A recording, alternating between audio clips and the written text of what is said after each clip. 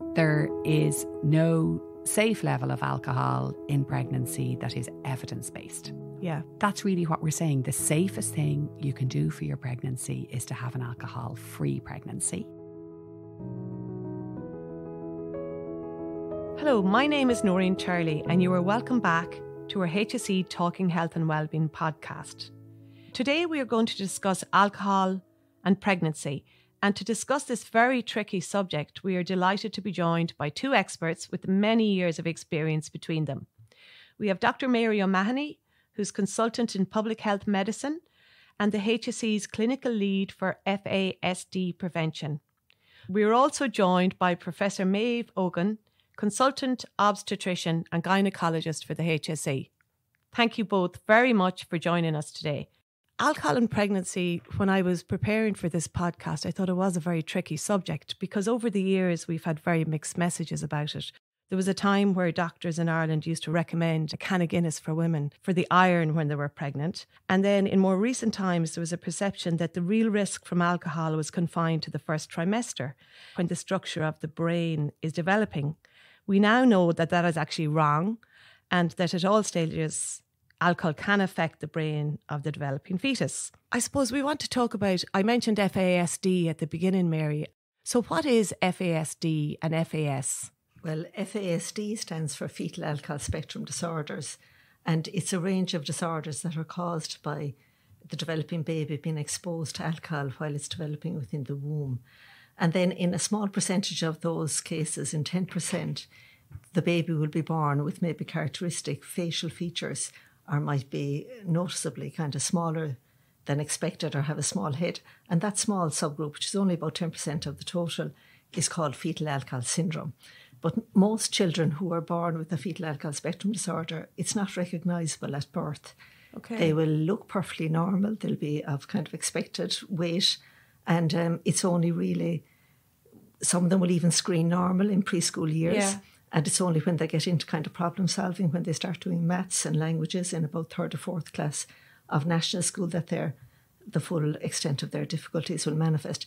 So it's a lifelong disorder, and these children would have difficulties, kind of both physical, mental, behavioural, social and educational, and they'll need support throughout their life. So it's nearly like a hidden syndrome then, is it? Or a hidden... For a lot of them to be a hidden disability, because there's a full range. It is a spectrum, there's a full range. Some will have more difficulties than others. What are the figures in Ireland? Or do we have figures on like how many children a year do we think are born with this? Well, the best evidence that is available came from a study that was published back in 2017. And that was a Canadian group who had looked at the evidence, we'll say internationally, on drinking during pregnancy and on the prevalence of fetal alcohol spectrum disorders. And they were keen to arrive at an actual risk. You know, we'll say if you drink during pregnancy, what's your risk of having a child with fetal alcohol syndrome or fetal alcohol spectrum disorder? And they used, in some countries, there had been active case ascertainment, so they had very good data on the prevalence of FASD. And in other countries, I suppose they had good information maybe on drinking during pregnancy. For Ireland, they would have used what the World Health Organization uses. It was based on a 20-year study that was done in the Coombe some years back, which kind of found that maybe up to 60% of women were drinking during pregnancy. And so for Ireland, it was an estimate. But what they found is that in Ireland, they thought had the third highest rate of fetal alcohol spectrum disorder of the 187 countries that they had studied. Highest. The third highest. So it's estimated that about 600 babies would be born with fetal alcohol syndrome, which is kind of just that small subgroup that would have the facial features or other visible characteristics. And that, 9 to 10 times more children would be born each year with fetal alcohol spectrum disorder. Okay. So we could have, based on what we know, it's estimated, we say, about 600 babies per year, and that there'd be maybe up to 40,000 living with the condition of fetal alcohol syndrome in Ireland. Other countries, when they've looked at it, in New Zealand, they have estimated that 45% of their children in state care would have a fetal alcohol spectrum disorder. And these people often struggle to be kind of recognised really and to get the help and support that they need. So what happens if somebody does drink during pregnancy? What actually happens and how does that affect the baby or the fetus? Well, when somebody drinks during pregnancy, the alcohol, which is both, it's fat and water soluble, it can pass through all kind of biological membranes really. It passes straight from the mother's blood through the placenta into the baby. So the baby can't metabolize it themselves. They're only developing. So they're relying, we say, really on the mother's metabolism. From about 14 weeks within the womb, the baby will actually swallow and excrete amniotic fluid. So that actually kind of can give a recycle of alcohol within the womb for the baby. So there's no evidence-based safe level of alcohol during pregnancy. Yes. Do you know? But the risk is actually quite high. What they found is that it only takes 67 women to drink during pregnancy for a child to be born with fetal alcohol syndrome, and that it only takes 13 women to drink during pregnancy for a child to be born with fetal alcohol spectrum disorder. Now, that's an average risk, and it is a dose-related risk. Okay. So, the more you drink, and if you drink very heavily, you'll have a rate greater than 1 in 67. And if you drink less, you'll have a much lesser, chance of having a baby that's affected. And do you find that it's very difficult for women not to drink during pregnancy? Well, fetal alcohol spectrum disorder is a toll of our drinking culture in Ireland. That's why we have the third highest rate internationally. The best way of preventing fetal alcohol spectrum disorder is if the population's consumption of alcohol can go down. Because, it's a social norm in Ireland to drink, and we know that 2 in 5 pregnancies are unplanned. Mm-hmm. So a woman can be pregnant before they realise, and might be drinking before they realise that they are pregnant. There's the Public Health Alcohol Act. Just very recently, the Minister signed into law the labelling regulations. Yes. And there's going to be information for pregnancy and not to drink during pregnancy on those, isn't there? Yes, so they'll be labelling on every bottle of alcohol, which is to give the woman information, really, not to make their decision. That would be identified there. And then minimum unit pricing, I suppose, is another very important measure. I mean, we haven't changed the excise duty on alcohol since 2014, whereas we have been increasing it on smoking kind of year on year because we're very keen to cut down on smoking. But, we could be using excise duty as well as something to try to modify the price of alcohol to kind of decrease its consumption. The World Health Organization recommends that, we need to increase price, we need to reduce the availability, and we need to curb advertising if we want to reduce alcohol consumption in the population. And that would be the most effective way that we could actually reduce the toll of fetal alcohol spectrum disorder, which is increasing day on day. If we have 600 being born each year in Ireland. Yeah. And Maeve, in your job, obviously you're the lady who sees all the pregnant ladies coming in. What type of advice do you maybe give if they have it on an occasion that they've had a few drinks before they come into you, and there's a lot of guilt around that for them? How do you deal with that kind of situation and the reality of it on a daily basis? So often, as we all know from pregnancy, one of the hardest bits can be conflicting advice or confusion. You should have an epidural, you shouldn't have an epidural. Those type of things can make a pregnancy very complex for somebody. Similarly with alcohol, if somebody goes to their GP to confirm their pregnancy and their GP says, a drink or two is probably fine. And then they see a midwife who says, no, you really should avoid alcohol in pregnancy. Yes. And then they see an obstetrician who says, the occasional drink will be fine. Again, that's very confusing and can be stressful and can create a sense of anxiety. And I suppose, as Mary says, and has been mentioned on previous podcasts in this series, the important thing is to get consistent messaging out there that there is no safe level of alcohol in pregnancy that is evidence-based. That's really what we're saying. The safest thing you can do for your pregnancy is to have an alcohol-free pregnancy. That being said, and we see this very frequently, people come in early pregnancy, they hadn't known they were pregnant, or just the day before they did their pregnancy test, they were at a wedding, they had a night out, whatever. And, they're very concerned about the potential adverse impact. And generally, for most people, the impact of, 1 or 2 drinks prior to knowing their pregnancy is null. But the important thing is that we support them to have the remainder of their pregnancy as an alcohol-free pregnancy. And it's important that we use the right language. When somebody comes in for their first visit where they're meeting a midwife or meeting a doctor, and if we say to them, you haven't had any alcohol, have you? That's very judgmental comment. It's a loaded comment, a loaded question. And you can imagine in that context, if you either have had some alcohol and you're worried about it, or indeed if you have an issue with alcohol addiction, it's going to be very hard to put your hand up and say, well, actually I have, and I'm worried about problematic or challenging alcohol intake. I need support. It's very hard to ask that. And that's why it's important that we ask it in a supportive way and that we give consistent information. And, that includes reassuring people who've had the, occasional drink prior to knowing they were pregnant or while they were trying to conceive, in the main, not an issue at all.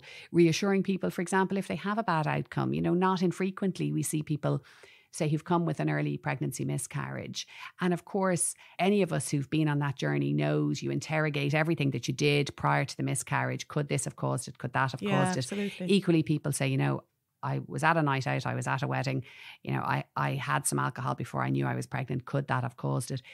In the main, absolutely not. The important thing going forward is that we give people consistent messaging. Yes. So whether you're with your GP practice nurse, your GP, your midwife, your doctor, or in antenatal education classes, that consistently we say to people, the safest thing as regards alcohol in pregnancy is to avoid it entirely. And Maeve, why do you think there is such confusion or such different opinions about that, and that women are getting inconsistent messages? Now, I know, and we'll talk about it later, we have done some videos for healthcare staff who may be dealing with difficult situations, how to talk to women about alcohol and pregnancy.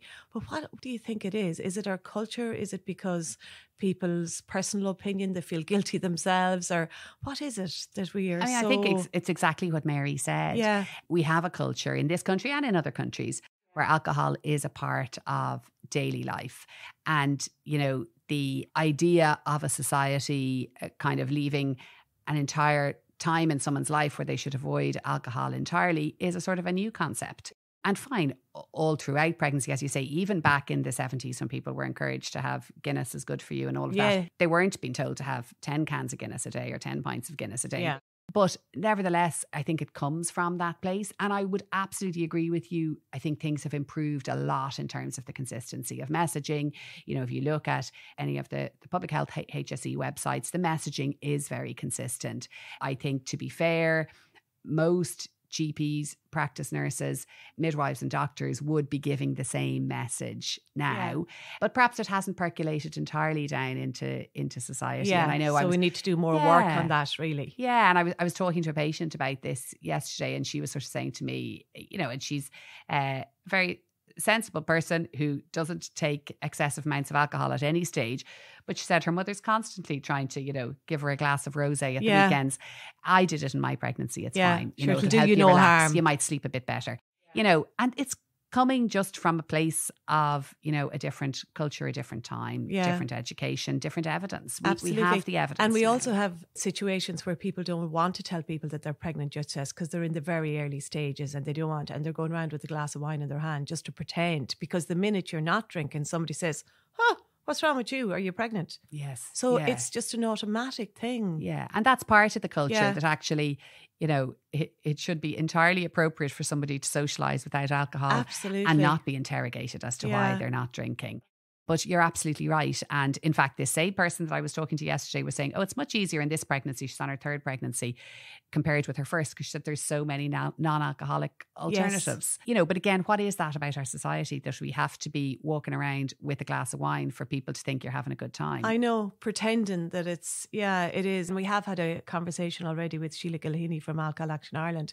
And it's just consistent messaging, like you say, that we need to give to people that it is okay not to drink. Yeah. And I suppose we'd hope that over time, just like we've done with smoking and the risks involved in smoking, that people will become more clear about alcohol and the risks involved with alcohol. And equally, we have to have the supports then for people who do have a problem with alcohol. Exactly. I mean, as was mentioned in that excellent podcast with Dr. Sheila Gilheeney, alcohol is a drug and addiction is an illness. Yes. And pregnancy is a time when people may feel supported to disclose that. And it's really important that we don't respond to that disclosure with fear or blame or shame, but we respond with solutions. Yeah. And Maeve, in the Rotunda, you have a midwife that you can refer people on to if they're finding that they have a problem. For sure. I mean, we have the HSE National Maternity Strategy, and the drug strategy supports the role of the drug and alcohol liaison midwife. And that's a specialist midwife between the addiction services and the maternity services to support women who have either current or previous problems with alcohol use, and to give them the supports they require to navigate a pregnancy without alcohol. And, they may be people who have very significant issues with alcohol, who have had significant binge drinking in the early part of pregnancy. And, if you just respond to a disclosure like that to say, oh, well, your baby has a high risk of fetal alcohol syndrome or a high risk of fetal alcohol spectrum disorder, you're really not going to support that woman for the remainder of her pregnancy. She's going to be terribly anxious about the already impact that may have happened for her pregnancy. And she's maybe going to feel, the horse is bolted. What's the point in closing the stable door now? Whereas if you can actually support people and say, as Mary describes, a dose response curve.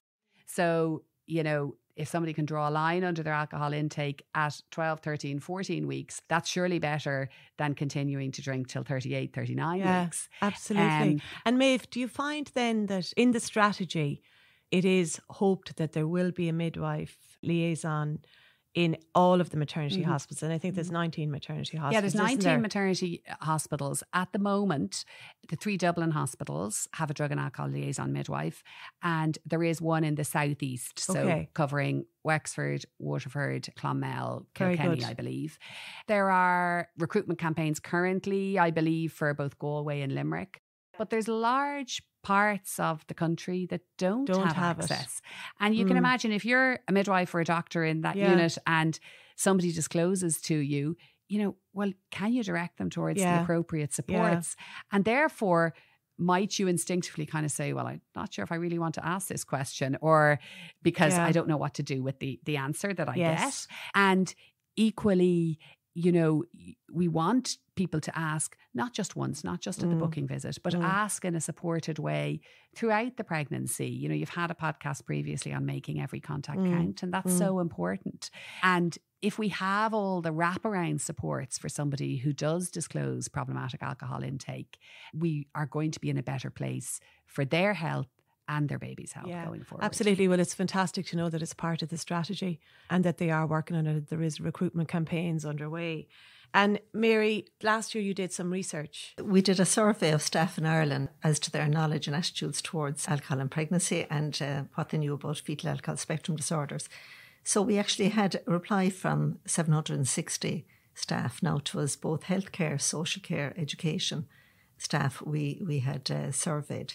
I suppose basically they felt they had good knowledge of FASD, but very few of them would have felt confident in diagnosing it. And less than 40% of them felt that they had actually diagnosed a case of FASD, whereas these children are probably very common in Ireland. Yes. Now, they were good, generally about 70% of them, of GPs and of obstetricians and midwives, that they said that they did approach the whole issue of alcohol during pregnancy. Okay, with so women. Going back to what Maeve was saying, so that's good to know that 70%, but I mean, we want 100%. We want 100%. But I'm not sure how they were asking about it then, because only very few of them really overall used any kind of validated tool for kind of asking about alcohol. Yeah. We're making progress, but we probably have more progress. More progress, yeah. To me. What was the other findings then in the research, Mary, that might be interesting for people?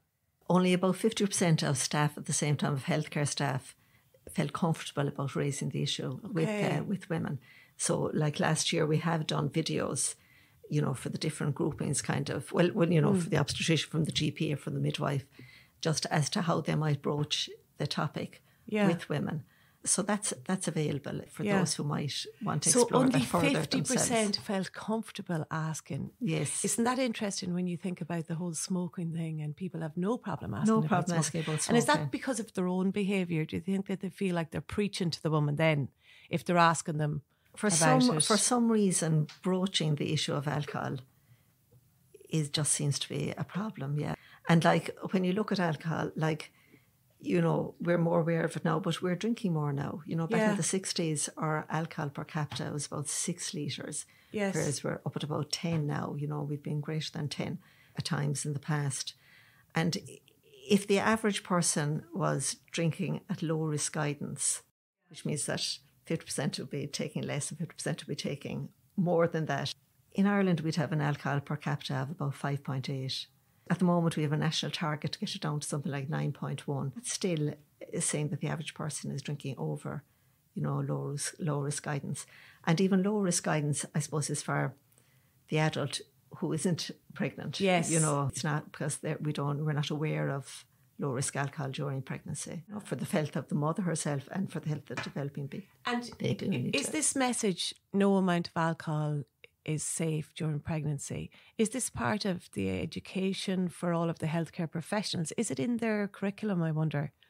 Well, I think we need to look at that because very few would have received any information on FASD. We know that from the survey as well during their undergraduate career. Yeah. So that would be an important, I'm talking about, doctors, nurses, OTs, physio, any healthcare staff that people come in touch with when they are pregnant, that they are aware of the dangers and that they can in some way maybe assist the woman or advise them or support them in the right way. So that'd be an interesting one to look at and see how much they do know about it. But obviously your research then, you're writing it up at the moment, Mary. So writing it up at the moment. It's not out there just yet, but I think there's going to be some interesting findings that we can work on with that. And as Maeve has said, the importance of the consistent message is really key, because a woman meets a lot of caregivers during her pregnancy and she needs to be getting the same message from each woman.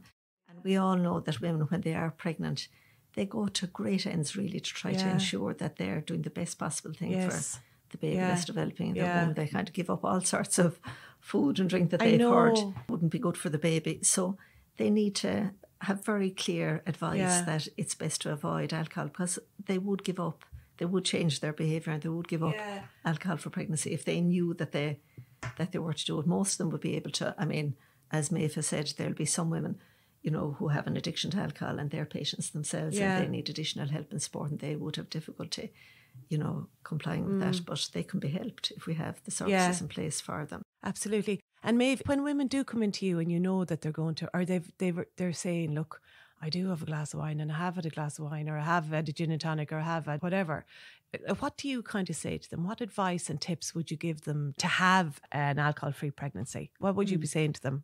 Well, I suppose the first thing is when somebody makes a disclosure of alcohol intake, it is important there's certain questions that we ask to identify, is this just a previous issue because they didn't know they were pregnant, or is this an ongoing issue that needs specific addiction support as such? So if it's just that they had some alcohol before they knew they were pregnant and they're very happy to discontinue alcohol use now for the remainder of their pregnancy, it's just about supporting them to, if there were particular environments that they used to go to or particular people that they used to hang out with who maybe wouldn't be as supportive of them having an alcohol-free pregnancy, to, support them to find other outlets. And equally, as I say, lots of non-alcoholic alternatives. Pregnancy is a relatively short time in the duration of somebody's life, and most people can absolutely manage to avoid alcohol. And in fact, many people will say that alcohol in pregnancy isn't the same because of heartburn and, because of the fact that, fine, even if they have decided that they want to have one glass at a particular special occasion, that actually it doesn't give them the same feeling that it would outside of pregnancy. So for most people, it's not difficult for them to avoid. But for some, it is. And as I say, that's where the ongoing support is. So, that they would meet with the drug and alcohol liaison midwife who would do a full assessment in terms of what supports they might need. Community supports, hospital-based supports, addiction supports. And then keep linking with them. Be a consistent, supportive person who they can contact, or if they have a slip, that they can contact us and let us know they've had a slip. Let us know, look, I thought it was going fine, but actually it's not going as fine as I thought it was, and linking them back in. And, I suppose it's interesting, and maybe this comes down to our society as well, in that we have very good inpatient detox supports for people in certain areas of the country, say, for example, with opiate addiction. But we don't have the same for alcohol addiction in pregnancy. And it actually can be hard for people to get bespoke addiction support during pregnancy, because some of the centres don't accept pregnant women. And, you know, some of the guidelines are different in pregnancy and outside of pregnancy and all of that. And as I say, that's why the drug and alcohol liaison midwife is crucial, because they can be the sort of pivot point, the communicator between addiction services and maternity services, and really try and optimize the support for people. And, you know, and I suppose it's also important that people don't, you know, if they do have a couple of addictions, for example, alcohol and tablets, that they don't sort of say, okay, well, fine, you know, I'll move from alcohol and I'll move on to heroin and tablets instead if alcohol is so bad, you know. So it's important that they are supported with managing their addiction rather than replacing one addiction. And I suppose I would hope that they would be extreme, you know, they're extreme cases that we're talking about there. They are, you know, extreme, but that being said, they happen. And it's important that, you know, just like many complications in pregnancy are relatively rare, and, you know, but women with addiction in pregnancy are just deserving of care as the woman with another unusual complication of pregnancy or exceptional complication of pregnancy. You know, and again, this comes back to maybe our biases towards, sure, you should just be able to stop drinking and get on with it for the sake of your baby and the sake of you. And, you know, alcohol is a drug and addiction is an illness. And it's important that we're not judgmental in our response to that, and that we're supportive and we take away the fear and the blame and the shame. Yeah, I think that's a really important point, because just in preparation of this podcast, you've said that quite a few times about the fear, the blame and the shame. If we could get rid of that for obviously the very severe cases, but also the cases that we see every day of people who do have the few drinks in the evening, that they're not scared to tell people, and that they do admit it, and they don't feel bad about it, and they don't feel terrible throughout their whole pregnancy. You know, so I think that is so important, that they'd be able to open up. And frequently, you know, I meet people with addiction who do feel bad. They do feel shame throughout their pregnancy. They don't want to be addicted. This isn't an active choice to be addicted. And, you know, they are meeting shame from very many areas of society. And it's just important that they don't get that in the maternity services, that they get support. And, you know, as I say, I suppose that's maybe one of the misunderstood things, is people sort of think, oh, these are women who don't care about their pregnancy. They do. And they very much want a healthy baby and a healthy pregnancy. But sometimes circumstances are conspiring against them. Yeah. Mary, I was going to ask you about the position paper that was sent into the board last year. Yes, so the HSE has a National Fetal Alcohol Spectrum Disorder Expert Advisory Group. Maeve will be on it, I'm on it myself. Well, I'm very happy that you are, because you obviously are. I'm glad I have the experts here with me today. But so we drew up a position paper on pregnancy and alcohol, and it includes 14 different goals that we hope to try to reduce, you know, the prevalence of alcohol during pregnancy.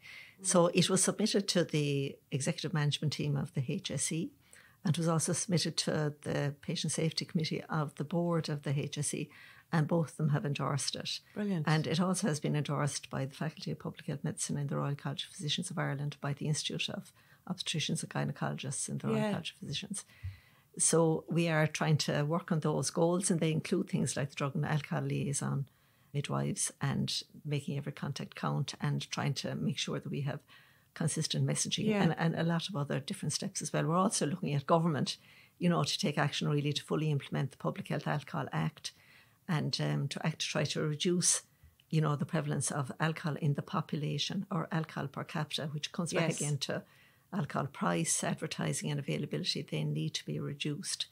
So just to say as well, for women who are pregnant who may have had a drink, you know, there's a benefit from stopping drinking during pregnancy at any stage, because the brain, as you said, it continues to develop throughout the whole of pregnancy. So, you know, managing to stop at any stage is beneficial. Yeah, just because you've had a few, like you said earlier on, Maeve, doesn't mean that, oh, well, I've had a few drinks now, sure, it doesn't matter, I'll just continue. So to stop at any stage, I think that's a really good message as well. And it sounds like there is a lot of work going on behind the scenes, Mary. And I think that it's just, with all of these things, it's just going to take time to get the message through. But people are working on it in the background. And those liaison midwives would be an amazing resource to have in every maternity hospital in the country. I mean, that would be an amazing resource to have. And people then maybe feel, because you said, Mary, 50% of the people in your research didn't feel comfortable asking. But if they had somebody to refer to, then it may make them feel that they could ask the question, because then they could help.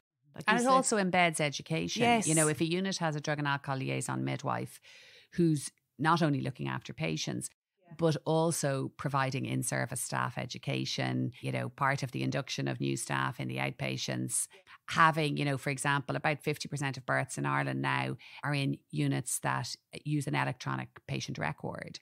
And within that electronic patient record are the particular questions to ask and the particular language to use. Yes. To ask people about alcohol use, either prior to knowing they were pregnant or during pregnancy, and whether that alcohol use has discontinued or is an ongoing issue.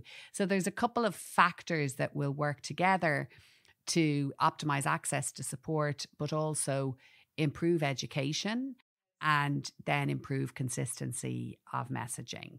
And, you know, identifying that this may be an issue in pregnancy can bring with it solutions. Whereas if we push it under the carpet and sort of say, no, sure, everybody knows they shouldn't drink in pregnancy, and you never ask, then that's not going to be a supportive place for a woman to disclose if she has an issue. Absolutely. I mean, it just, so fingers crossed those people will be put in place soon, because it sounds like they'll be an amazing resource. Could I just come in on one thing as well? You know, you're talking about the shame and the blame. You know, it's not the woman who harms the baby, it's the alcohol, you know.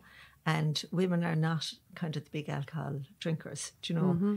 The World Health Organization would say, just looking at it, would say that, you know, men drink approximately 4 times what women drink. Right. But in the last 20 years, there hasn't been any reduction in alcohol use during pregnancy. And if anything, you know, women are drinking more. And that's just part of the whole societal culture that we have.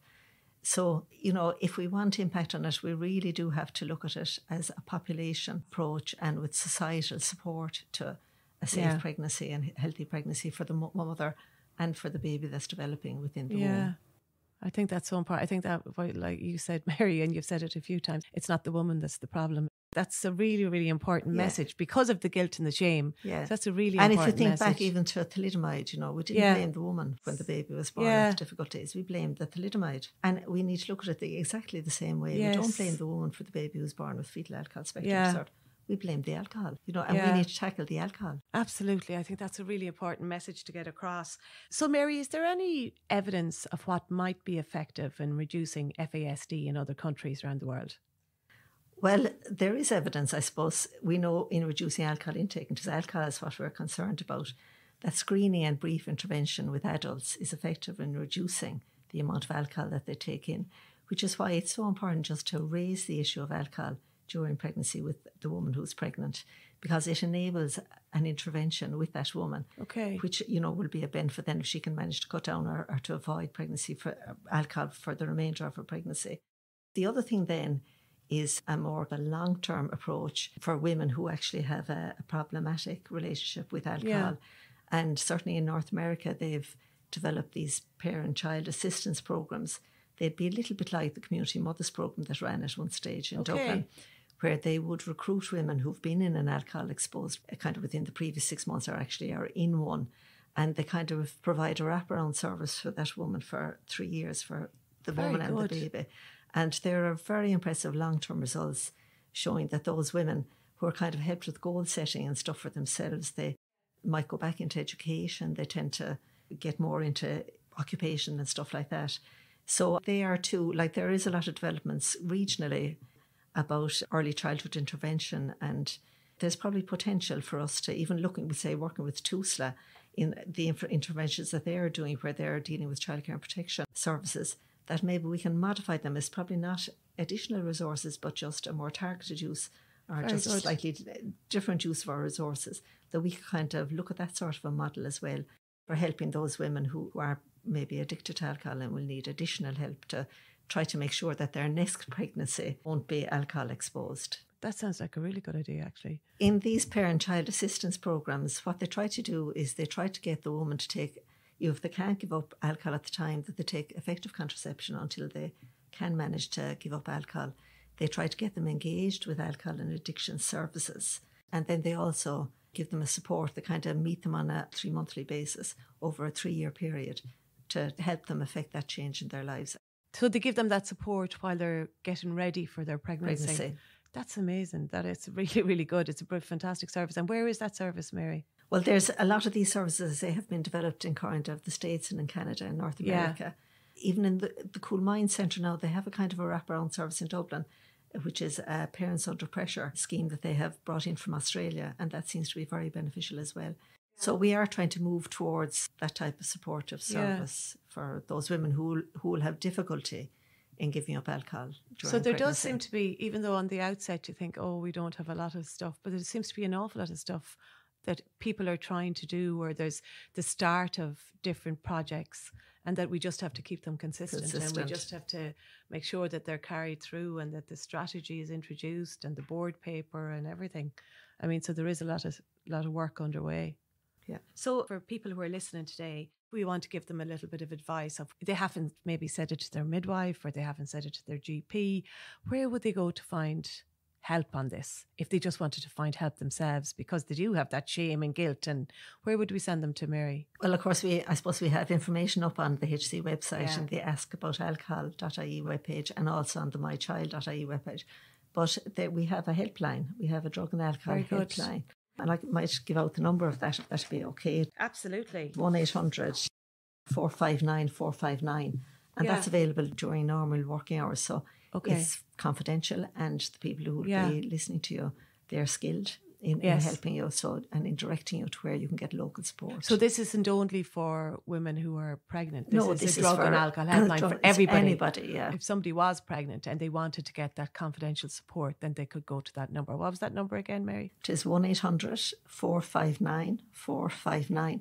And they'd be aware of all the local supports that a woman or anybody can get if they want to address, we'll say, their alcohol, if they're not happy themselves with their consumption of alcohol and they want to make a change. Very good.